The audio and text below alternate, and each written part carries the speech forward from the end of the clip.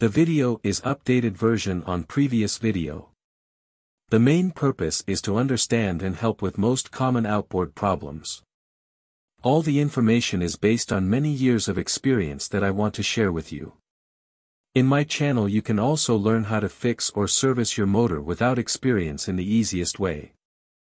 Before I go any further, I would like to invite those of you who haven't subscribed to Boat Motors channel to do so. I also want to thank those of you who have subscribed. Today I'm going to give you valuable information for outboard motors sold under the name of Ted Williams, Eska, Sears, Gamefisher and other brands. Short historical facts. In the 1960s Sears marketed a line of small horsepower outboard motors using the baseball player Ted Williams' name. These outboards were made by McCulloch and Eska through that period. Motors were sold under numerous brand names. Most hardware stores and some auto parts stores sold these outboards. Eska outboard motors went out of production in 1986.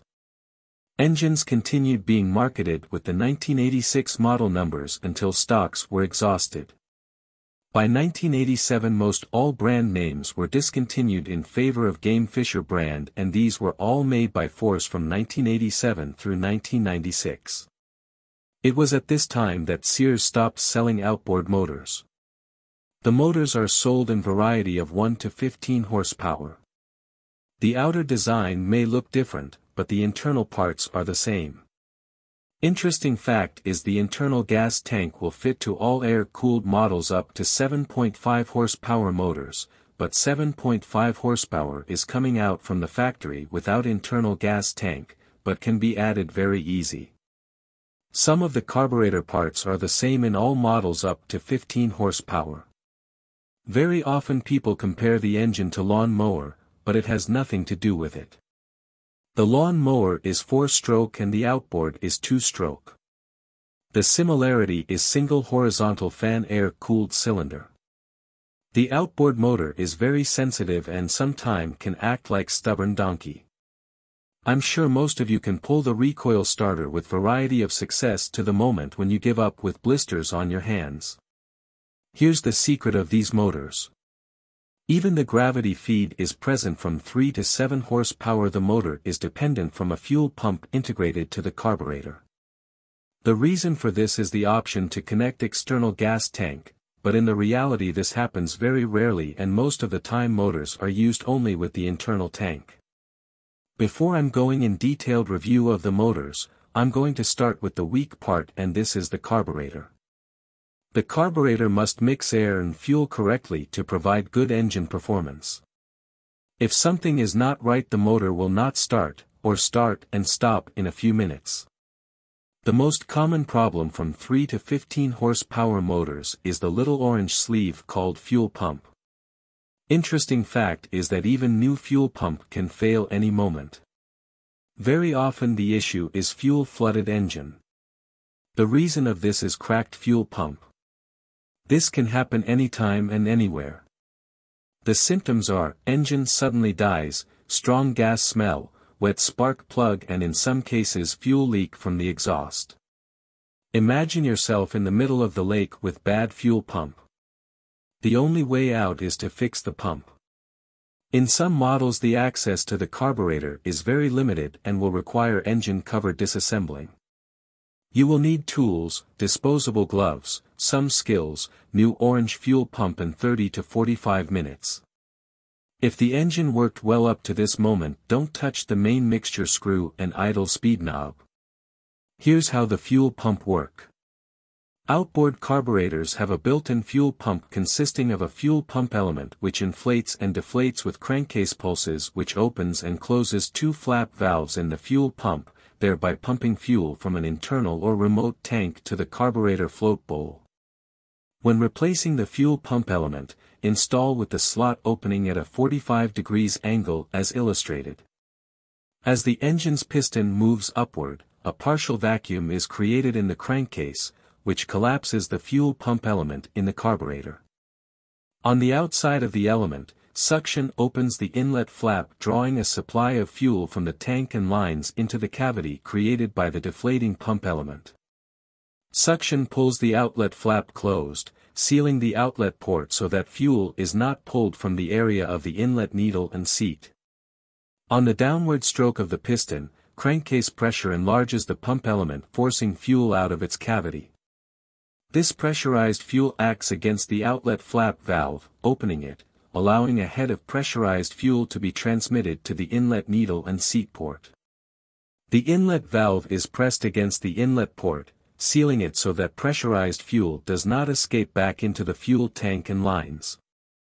If everything going well and if you are able to replace the fuel pump and have some fuel left in the tank, here is how to start the motor. Don't turn on the choke, the motor need to be ventilated. Full open the throttle and now you can pull the recoil starter. If by this time there are no blisters from this motor, now you are going to get it. It may take more than 20 pulls to ventilate the flooded engine. At some moment the engine will sneeze and will start. Now you can continue to the end of your destination. There is some other issues with this carburetor, but they are related to the idle speed. The movement is very lemmatized from the idle adjustment screws on the idle adjust rod from 3 to 7.5 horsepower. Compared to a Vinrud and Johnson on this motors, you can pop out the knob and engaged it in new position. With Ted Williams, Eska, Sears and Gamefisher this is not possible and will require tools and skills. By turning to left or right you are going to open or close the needle to carburetor casing. Small movement is big change in well-working carburetor. Unfortunately, this is not the end of the carburetor saga. The main jet in some models is adjustable and not everyone can do it. We can see the same situation with old Vinrud and Johnson motors. This option is going to disappear in late 70s from Johnson and Vinrud and will be replaced from fixed-size jet. In some time Ted Williams, Eska, Sears and Gamefisher updated the jet in the carburetor, but the fuel pump will remain to damage the reputation. Now let's compare 7.5 horsepower with 4 horsepower Johnson.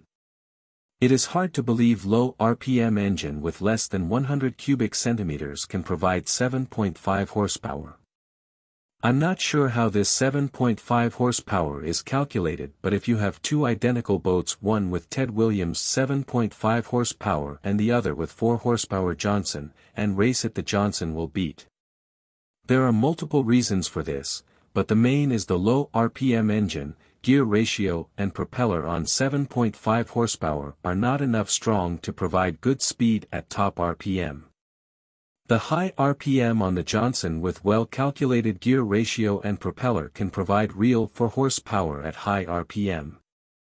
So for me the Ted Williams, Eska, Sears and Gamefisher are rated with mysteriously high horsepower coming from God knows how. The air-cooled single cylinder on the Ted Williams can provide high vibration on low speed and less on high RPM. Imagine how are you going to feel at the end of the fishing day with hand vibration and strong noise around you.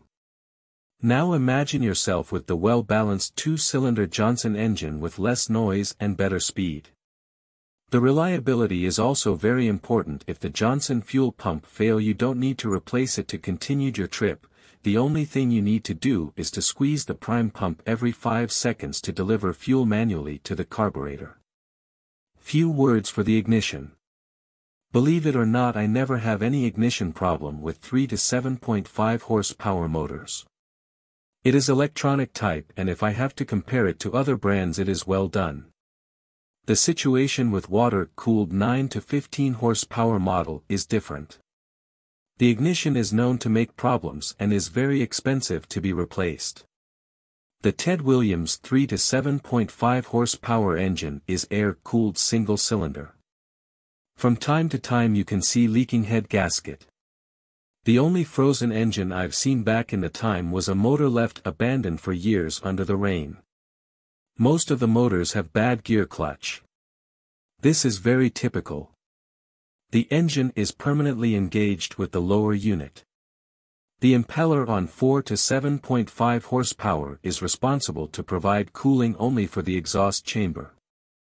If you need any parts in most situations you will find some engine gasket, carburetor rebuild kit, impeller and some seals. In conclusion, if the fuel pump issues are not existing and the engine is gravity fuel feed, the motor is going to be reliable. The vibration and the noise can be compared to tractor engine, which is going to work forever as long as you are able to start it. I want to invite those of you who haven't subscribed to the Boat Motors channel yet to do so. Thank you for watching the video.